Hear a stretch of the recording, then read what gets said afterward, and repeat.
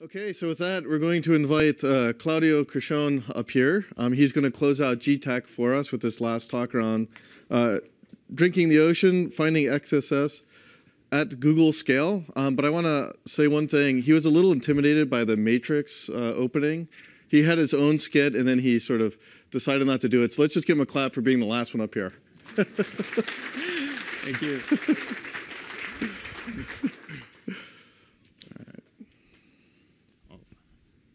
And so with that, Claudio. Thank you. Let's go drinking. So thank you, and thank you all for being here so late in the afternoon. Hopefully you're not asleep yet. Try to fix that. So my name is Claudio Criscione. I'm a security test engineer at Google. I kind of like the title. The only issue I have with that, it's kind of difficult to explain that to my mom. She seems to be quite convinced that engineers are supposed to build bridges. And for that reason, most of our conversations today look a bit like this, which is kind of sad. But I have to live with that. So on a more serious note, what do I actually do at Google? Well, the sexy line is that I am a hacker, so I do security. The not so sexy line, and more truthful one, is that I look for bugs, and web bugs at that. It turns out that the security web bugs, most of the times, are actually cross-site scripting, XSS. So before we delve a bit deeper into that, how many of you know what an XSS is? Raise your hand, please. Okay.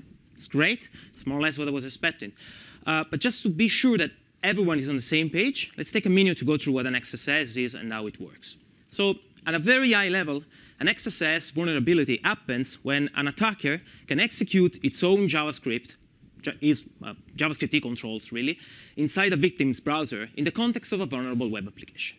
Now, how this looks like in the real world is more or less like this. So you have the attacker, you can tell it's evil, that is sending a link to a user, which for some reason has his monitor filled with Coke. The user will now click on the link, and it will end up on a vulnerable application. Now, what will happen at this point, at least in the most classical of XSS, is that the application will process this request, and the request will contain a payload, the evil JavaScript that the attacker crafted. And this payload will be issued back to the user, and its browser will have no way to know if the JavaScript that it's receiving is a good one or the bad one that the attacker injected. So it will execute it, and it will turn into a puppet owned by the attacker. Now, how does this look like from a code perspective, which is a bit more interesting? Well, you mainly have two families of XSSs. The first one is the one you have on top. It's the old school XSS, if you want. It's the most classical one. There is the request and the server. This is a Java snippet, very lame Java snippet. Sorry, it's my code. You can see. The request is taken as an input from the server, processed, and sent back to the user. Classical XSS. Now, of course, there can be a number of sources. It doesn't have to be the request. It can be a database, but it doesn't really matter in our model. The second one is the most interesting one. It's the new school XSS. Everything there happens inside the browser. As you can see, the payload there lives inside the document.location.hash, which is the part of the URL after the hashtag that is never sent to the server. So you don't even see it happening from a server perspective. And then it gets issued back inside the DOM and executed through the inner HTML statement. Now, keep this in mind while we go through this presentation. It's going to be useful. Whenever I talk about these two specific examples with my mom, which we do every week on Friday, she usually has a complaint. She says, come on, this is not something that happens at Google, right? I mean, it's just an excuse for you to play games, stuff like that. It turns out that, yes, it does happen at Google as well. 70% roughly of the security bugs that we observe are XSS. So this is a huge problem. However, this is a pie chart, and as you know, pie charts are never truthful. In this specific case, the data is from the Vulnerability Reward Program. What is the VRP, Vulnerability Reward Program? It's one of the many initiatives that Google has to make our application more secure. The core idea is that we reward researchers for finding bugs, so that they keep finding security bugs, they tell us about that, we fix them, and our applications are eventually more secure. Now, we awarded around $800,000 in the web program alone. That's a lot of money, that's a lot of bugs. So it is a real problem, and people out there are testing and looking for it. And that's why this presentation will be about how we try to fix this thing at a scale, at Google scale. But before we get there, how are these people actually looking for XSSs? there are a number of techniques out there in the community, industry, and the academia on how to test for XSS. Most of them don't work, or at least work in a very specific, narrow case that is good enough to have a paper out, but they don't work in the real world. So what we actually observed is that what works is the Christmas Eve approach. So you know when you were a kid, you had to wait to unwrap all the presents that were lying under the Christmas tree. And before that, you wanted to know what was inside. So you took the present, and shaken it, trying to figure out what was inside. This is pretty much the same approach that we have. We try to listen to the sound of the application to figure out if an XSS is there. So today, one of the most effective ways to test for XSS is just fuzzing. We send a test attack in, which contains a JavaScript payload. Then we look at the response from the server, and if the payload is there, chances are there is an XSS. Well, it's actually quite reasonable that there is an XSS. The payload shows up. Now, this approach has many shortcomings, but at least for me, the main shortcoming is that if you spend your entire day looking for XSS like this, so every parameter, every page, every application, manually going through, at the end of the day, you look more or less like this. That's me after a day testing for XSS. Bad. You don't want to do that. So you want to come up with a better solution. And this talk, it's about our journey in building a security testing tool that could test for XSS at Google scale. OK, so what are the 4 main points that I'd like to get across? And those are the 4 requirements that we had when we started building our testing tools. Well, the first one was that we wanted to build a false positive-free testing tool. This is extremely important with security, because if you report a security bug, people are going to fix it very quickly and be very worried about that. And you can only report false positives so many times before they start ignoring your bug. In the talk before mine, we saw how important it is to report truthful things when you deal with security. And yeah, it is extremely true.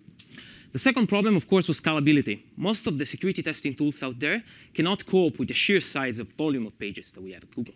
And finally, we wanted it to be completely automated and possibly usable by normal human beings, not just security engineers. So let's start with the first one, false positive free. How hard can it be? Well, the basic approach that you can have is that you just grab the HTML that gets sent back from the server. Remember, request, server sends back response, you grab through the HTML, and you find out if the payload is there. It turns out this doesn't quite work. Consider this approach, this situation where you have a no-script tag, and your payload ends inside the no-script tag. Well, this is complete false positive, unless you can prove that you can escape from the no-script tag, because that JavaScript is never going to execute. So no, doesn't work. You go back to the drawing board, and you build something better. You build something that has some contextual understanding of HTML, that can actually parse HTML and identify when the payload is ending in a part of the code that is going to be executed. Well, not enough. You can now understand that you're inside JavaScript, but you need to understand exactly what JavaScript is doing to understand if your payload is going to be executed, so if an XSS bug is there. In this case, for instance, we ended up inside a JavaScript string. So unless we can escape out, okay, this is not a bug. If you report that to a developer, he will say, yeah, sure. Not real bug. So again, back to the drawing board, and now you need to understand HTML and full JavaScript syntax. Not a lot of fun, but you can code it, and it will work. At this point, you're more or less capable of identifying XSS with no real false positive, because you understand HTML, you understand JavaScript, so fine enough. The problem with this is that you're not going to find a lot of XSSs, because modern web applications look more or less like this. There are a small block of HTML, and then 2 big JavaScript components that do all the work for you. So in order to be able to look for your payload there, you need to download the JavaScript, execute them, and then look it through the DOM with the technology that we just discussed about. So you have to do better. You have now to build something that understands JavaScript, executes it, considers the DOM, and so on. We went through all this very nice pipeline, and we ended up with something more or less like this. A bunch of components glued together. Horrible. So back to the drawing board, need to be better. You need to scale. This doesn't scale at all. So we figured out that if you have HTML, DOM, JavaScript, and whatnot, I mean, this looks a lot like a browser, right? And it turns out that we are also building a browser. So why not? Let's use a browser. A very long story to get at the end to using Chrome. Fine. How do we use it, though? Because, yeah, you use Chrome, but of course, the most natural approach is instrumenting the browser and look through the parsing code of the browser. And if your payload shows up, good. Well, it's very hard. The parsing code is extremely optimized. It changes with an incredible speed, of course, because of the fantastic job of our developers. So you can do that, but it's really hard. And we didn't feel like starting doing that. So we took the usual approach, we took a different approach, and we tried to look at the problem from another perspective. So far, we've been discussing about detecting the presence of a payload, and from there, deriving the presence of a bug. How about instead, we try to actually exercise the bug, actually exploit the bug, and detect the results of that exploitation? Well, it turns out that this more or less works. The way we have taken is to inject a JavaScript function inside the browser, so instrument the browser, add a function, and call back the function. And if the function gets called back, it means that the payload, which contained the callback, has been executed. So there is an XSS in the page, and there is really little chance that this is a false positive, right? True.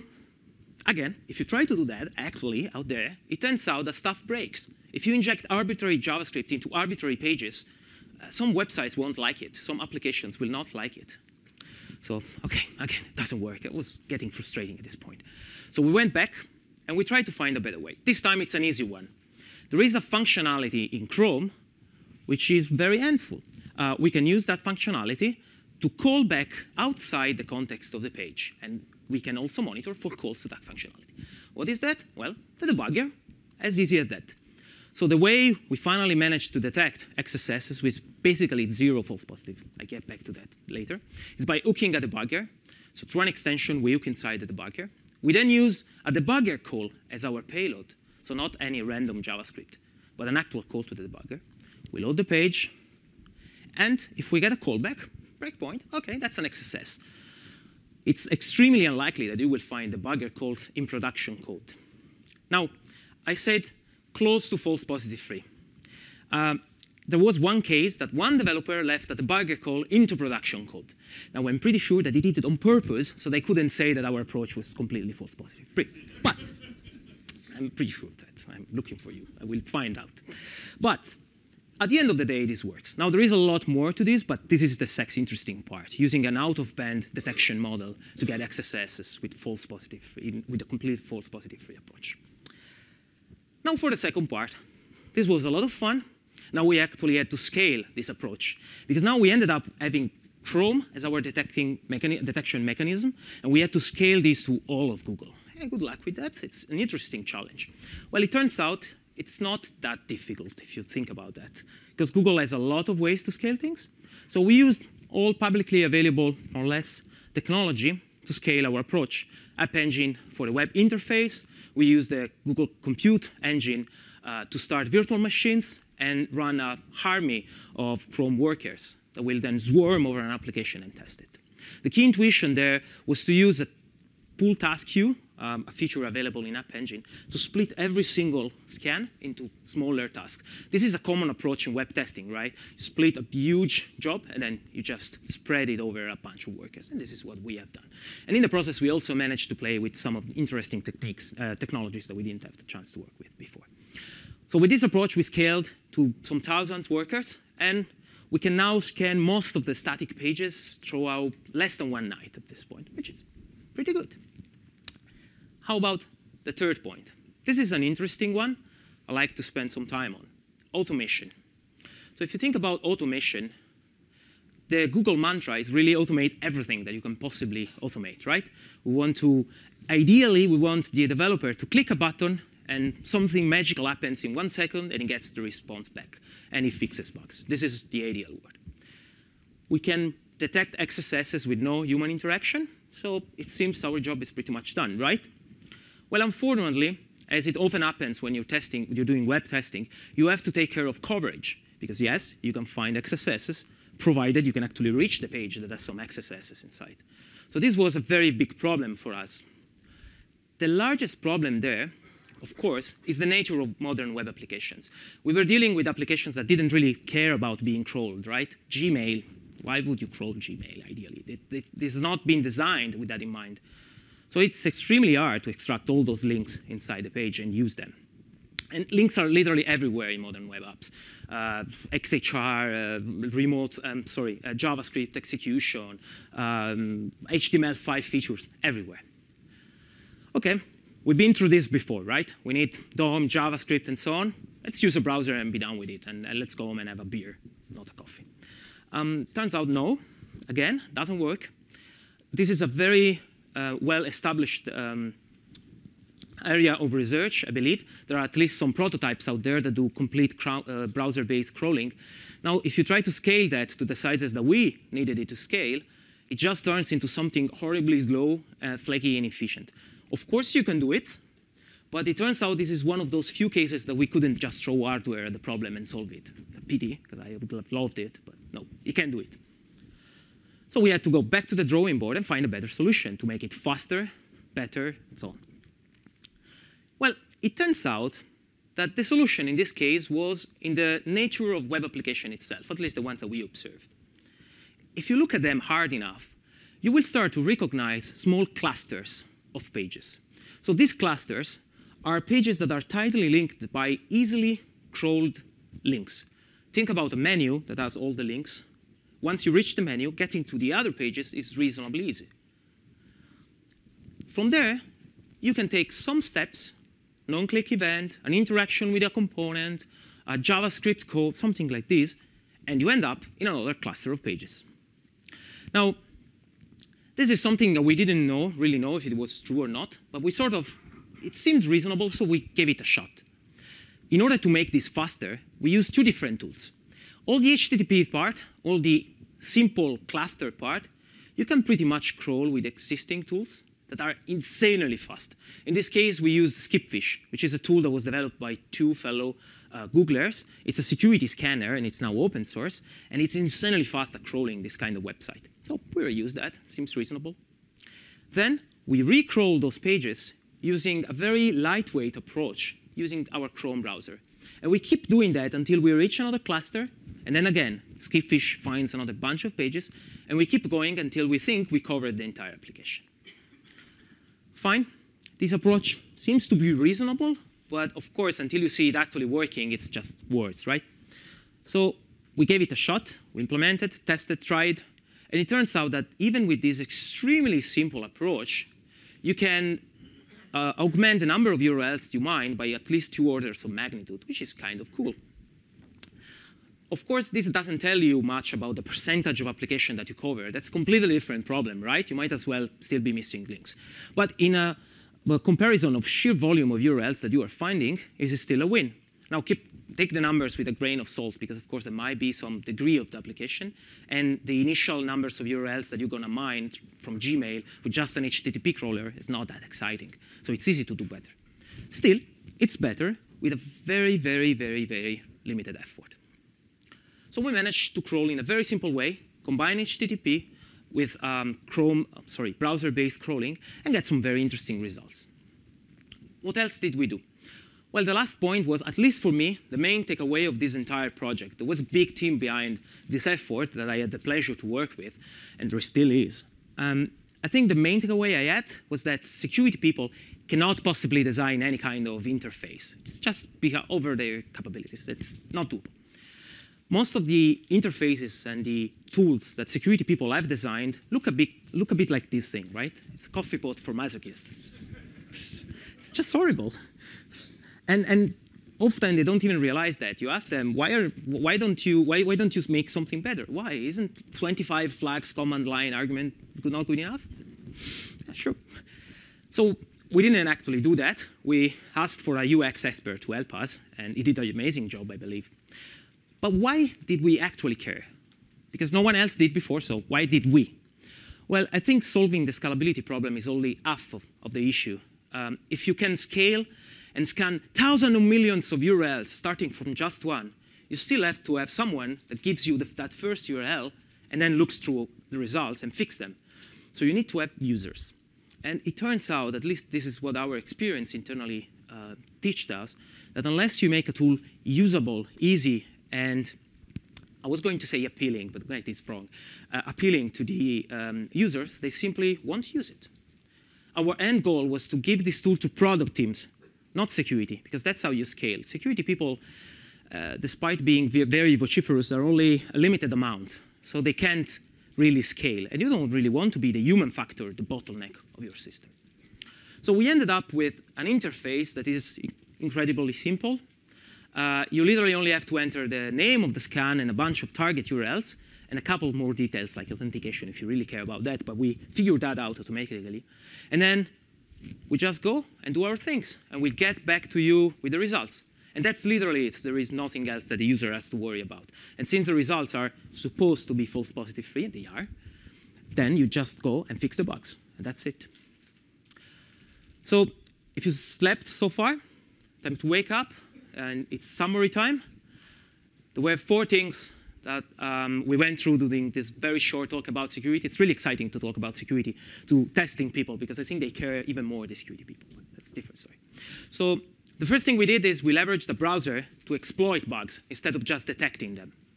The second thing, we scaled the infrastructure using publicly available technology, Google technology at that. And the core intuition there was to scale horizontally, even through a single scan. Finally, we proved, at least in our empirical tests on Google applications, that by simply combining HTTP-based and browser crawling, you're able to find a lot more targets. One word on this, why do I say URLs and not states? Because most web application testing, you care about states of the app, right? So you click, the URL doesn't change, but the application is different. Well, that is true, but from an attacker perspective, what you care about is URLs. Because you want to have a URL that you fudge and send to someone. If you have to instruct that someone to go to a page and then click on a button and then spin 3 times on the spot and then click on another button, this attack is not going to work. You might just as well ask him to execute the binary or type JavaScript in the URL bar. So too complicated. We're after stuff that the attacker will actually use. Finally, we really, really wanted hard to build a self-service tool that could have been used by people outside of security, not just security team, but the product teams. And I think if there has to be one takeaway, is exactly that one. This is something that we learned from the testing people. We learned that you have to give developers no excuse to write tests. Well, it's the same for security. You have to make it so easy that there is no excuse not to do it, not to run the tests. So when you go back to your organization, talk with the friendly security experts there. There are people to give them a big kiss, and try to talk with them and figure out how you can help them scale the testing that they do. Because most of the time, there are a lot of lessons that they can learn from the testing community on how to scale their approach, just like we did. That was all for my talk. A big thank you to the organization and everyone who has stayed so late, and the amazing team that made this all possible. I forgot the name of the UX expert, so I'm going to call him out explicitly. Thanks, Matt. You did an amazing job at that. Great, thank you. Thank you.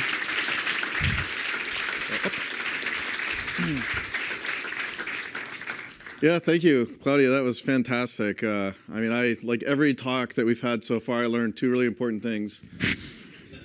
One, I'm never going to buy a coffee pot from Claudio. And 2, if I don't fix my security bugs, he's going to kiss me. So I'm definitely getting to work. So with that, I can see some questions are getting formed here. So why don't we go ahead and take a question right here?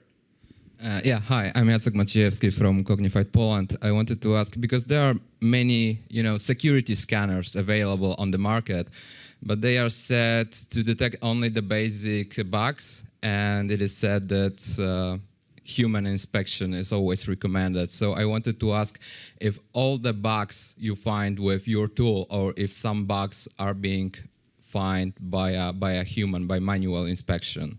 Is your tool like 100% replacement for a human inspection? As much as I'd like to say yes, the answer, of course, is no. The end goal of our team is to replace the entire security team at Google with tiny PHP scripts, but I can't say that too loud. As a matter of fact, there are always corner cases and complex and difficult to find bugs. So yes, human interaction. These security experts are not going to lose their job because of the tool. But I think if we can find the majority of simple, low-hanging fruits, we can raise the bar. That's the key in security. Raise the bar for the attacker to find bugs to exploit. Great. Yeah, thanks for that question. Looks like we have another one over here, but here you go. Thank you. All right, so please. How do you deal with authentication? Like in your endpoint, I just say go to gmail.com. How do you deal with logging in and stuff like that? Well, we built this with, from day one with Google in mind. Mm-hmm. So all of the Google authentication mechanisms are built in the application. We can support more. One of the many things that we have that I didn't really get to talk about is we have a Chrome plugin that you can install in Chrome, and then we'll send the authentication details, of course, of a testing account to the applications so that we can test. But in general, yes, that's a very, very difficult problem that we think we solved a bit better than the others, because we knew exactly what we wanted to fix. That helps. Great, thank you. Name, where you work, and your question, please. Eran from the browser infrastructure team at Google. So how about using existing like WebDriver tests that a lot of teams in Google have sort of to source the initial URLs, or maybe to do something smarter? That's a great question. So yes, that's the answer. We want to do that. In general, we add an history of trying to source the URLs from end-to-end tests. This is what usually provides a lot of URLs.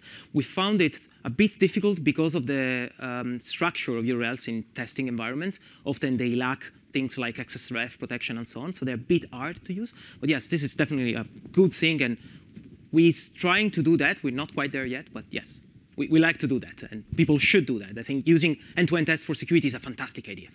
Thanks. Great, thank you. I'm going to, excuse me, I'll take one question from the moderator here. It says, is the XS tool going to be released as open source?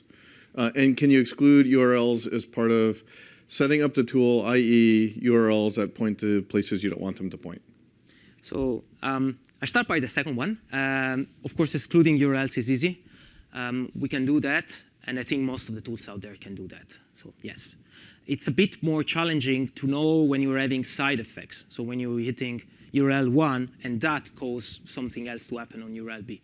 That's kind of difficult to figure out, so we didn't do that just yet. About the open sourcing, I think a lot of the code there can be, and probably will be, open sourced. I'm not entirely sure about the entirety of the project, because there are, of course, many things that are very Google specific. I think the core ideas, we'll try really hard to get them out there together with the code to support them, as we did with other testing tools. Great. With that, Claudio, thank you very much. Thank you. Thank you, guys.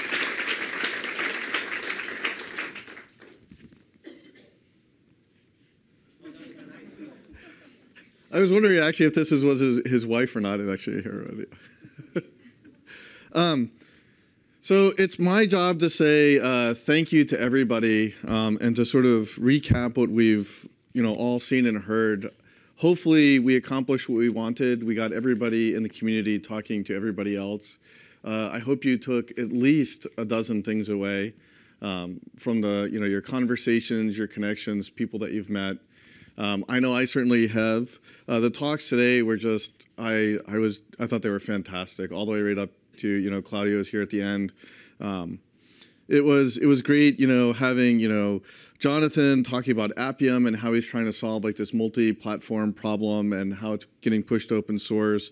Seeing Yvette and Brendan talking about data and how it impacts media and like how they're trying to present these well-rendered maps. Yeah, there were just so many great talks. I would love to go through all of them, but they were just fantastic. With that, I would actually like to say thank you to some people. There's often many unsung heroes to pull together, a event like this. So I wanted to give a shout out to the guys who have been running all of the live streams and all the capture and everything. They're over here in the far left corner from me. So thank you.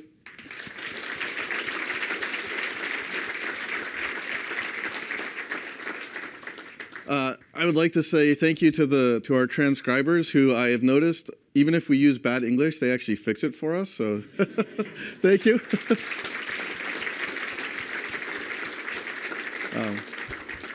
We have had our signers here the whole time, helping to bring everybody into the conference. So thank you for all of your great sign language.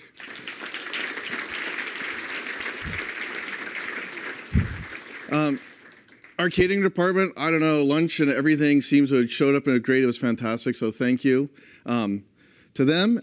And the last thank you I'd like to give is to all of the organizers. And name attribution is very tricky, so I just try to capture a lot of pictures. And so all the pictures and everything that you see are the people who have contributed everything from speaker selection to sending notices to helping make sure that we got here and got what we needed. So to all of the contributors, to my fellow Googlers and beyond, thank you very much.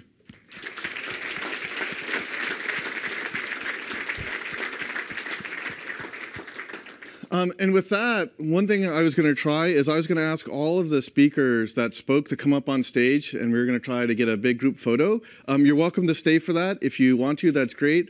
Otherwise, you can meet us in the lobby if you'd like to grab a drink with all of us. We're going to do the same thing as yesterday, go up to Water Tower and have a drink and celebrate, hopefully, what you have all at least told us is a fantastic GTAC, so thank you for all of your participation. And with that, I'll have the speakers come up, and if you want to stay, great. Otherwise, head upstairs. Thank you.